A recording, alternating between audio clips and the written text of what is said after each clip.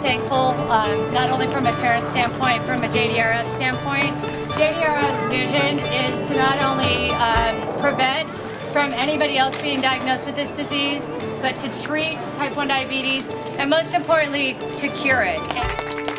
We so graciously are working with the Coyotes as a charitable organization, and they have actually offered to bring some type 1 diabetic children and spend the day at the zoo, which we think is phenomenal. We're hosting 5 families today. They got to come in today and feed stingrays, which was very exciting. And then now we're just enjoying a pizza party, and then they're going to enjoy the rest of the zoo and see what we have to offer on this gorgeous, gorgeous day. I just love it. I think it doesn't matter how many times you come to the zoo, how old you are, it's you know, it always brings a smile to your face, and you know, just seeing all the animals is a lot of fun. And, you know, it's something that I remember going as a kid and still go to this day, so it's just bring back a lot of good memories.